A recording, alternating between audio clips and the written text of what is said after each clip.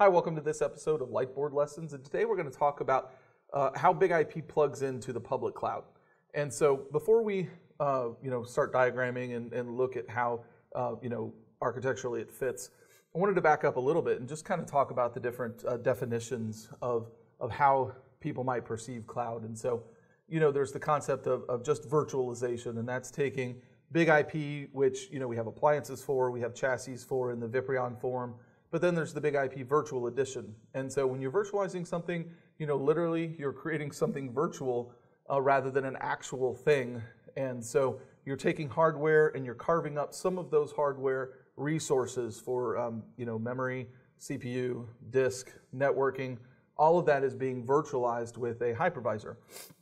And so you can virtualize Big IP, and that's cloud in its most basic form is virtualization. And then you have the automation piece, which is, okay, I have to configure this Big IP, and maybe I have to configure 50 of them, but I really don't want to have to manually set a host name and manually define these VLANs and these self IPs and these pools and these iRules. And so you can automate all of those processes. And that's really, literally automation is the use of a control system for operating applications with minimal or reduced human intervention. So, we're going to automate that, and that's really just to take the menial tasks away. Because once you have a process, once you know I need this VLAN, this self IP, this these routes, and so on, you can physically configure those, and some people enjoy that. Some people like the process of configuring objects. I like it to get comfortable, so my recommendation is always build it first from scratch, and then once you know how to build it from scratch, automate the process. So, there's the first two spots, virtualization and automation. Now let's talk about orchestration. And if you think of a choir or an orchestra, you have a conductor, and so you have all these individual instrumentalists playing their own individual parts or singing their own individual parts as well. And so the conductor is orchestrating everyone together. It's literally planning or coordination of elements of a situation to produce a desired effect. For a choir or a band, or an orchestra, it's to make beautiful music in a lot of different parts with a lot of different moving pieces. If everybody kind of did their own thing, well, I'm sure you guys have been to a 6th grade band concert. It's not so good. So orchestration's the part of bringing all of that stuff together. So if you look at some of the orchestration tools out there, Puppet and Chef and Ansible, our own iWorkflow, you have these tools that will take automation, and it automates the automation. And so it puts workflows together to assure that you could build out a system or a system of systems or an application. And so all these tools go about things a little differently. Puppet and Chef have agents that install on these systems. Ansible uses SSH. iWorkflow uses an API. And so there's all kinds of different methodology for using the or implementing the orchestration. But all the tools, the goal is the same. And so let's get into what the public clouds that we actually support. And so if you look at public cloud, we have Amazon Web Services, and then we have Azure, and then we have the Google Cloud. Now there's other clouds that you can use publicly that use other technologies like VMware and OpenStack, and we'll talk about those later. But the actual public cloud instances that we support are these three.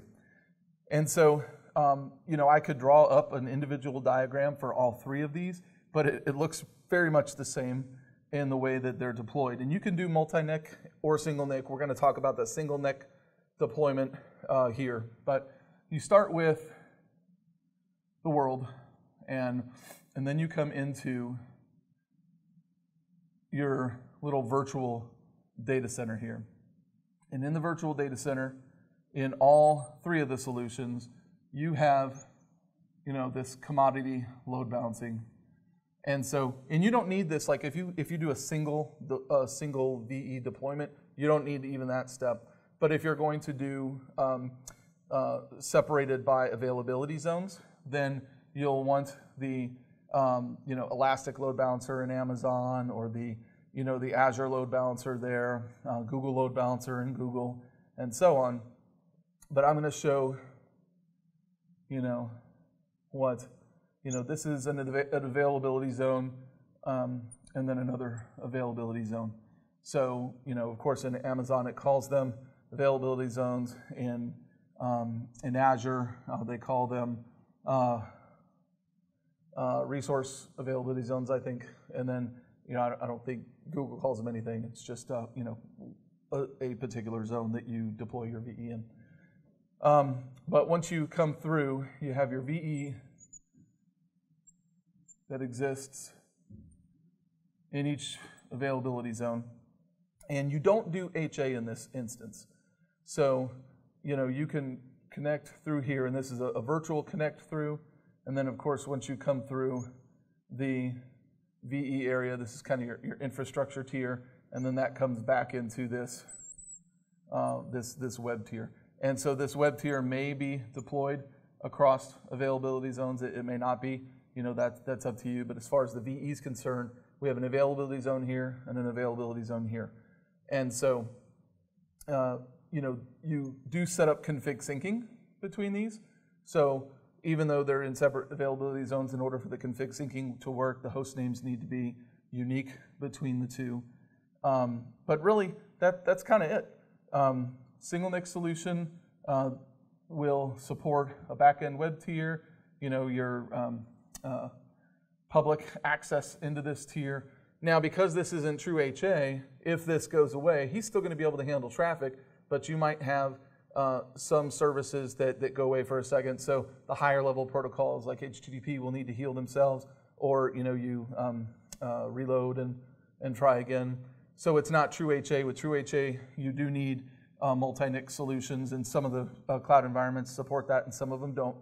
And I'll link all the specific information for each of these clouds in the bottom of this video. So very, very brief overview about how Big IP fits into the environment in all these different clouds. A use case that is really compelling and is just kind of opens up the the possibilities for cloud is what we use for our agility labs. And if you haven't signed up for agility yet, get out there, sign up. It's going to be great this year. We have a lot of technical sessions, including some really great cloud sessions. And so, but what we use for our lab sessions is the Revelo systems. And what they do, because all these underlying virtual machines in Amazon, Azure, and Google, they're all a little different. And so what Revelo does is it has this HVX hypervisor. And what it does is, like, if you're familiar with GRE, the tunneling, you can encapsulate an IP packet. So you have a IP packet, and it gets encapsulated with GRE, and so you can tunnel that IP. Well, HVX is very similar. It encapsulates your virtual machines. So you can, in Revelo, build out a architecture. Say, I want a Windows client, I want a Linux client, and I want HA pair. Let's just say we just want a single big IP. So I'll scratch that out. So we have our LTM, and then I have a set of Ubuntu servers back here. And so I can set this infrastructure up in what Revelo calls a blueprint. And so once I have configured this with their, say this is all in VMware. So I have created all of these templates in VMware in a Revelo blueprint. And Revelo, okay? So what they will do is then all of these VMs will be encapsulated on this HVX hypervisor. And so from there, with your blueprint, you can click go one time or 50 times, and it will build this exact system however many times you want in your choice of clouds, which is really powerful because one of the biggest things that we've had trouble with years back is how do you actually set up the lab infrastructure in a way that is reliable and easy. And this makes it incredibly simple. Once you've got your blueprint done and you've got all your configurations set up the way you want to, you save the blueprint and then click go. And you can choose your your cloud based on performance or in cost savings and all that, and then it'll just click go and it builds it. So it's an incredible use case for the orchestration of deploying Big IP in public cloud. So hopefully this has been instructive. Obviously this is one of 1,000 use cases for why deploying Big IP in a cloud of any kind, but specifically today talking about public clouds is useful. So thanks for joining us, and we'll see you out there in the community.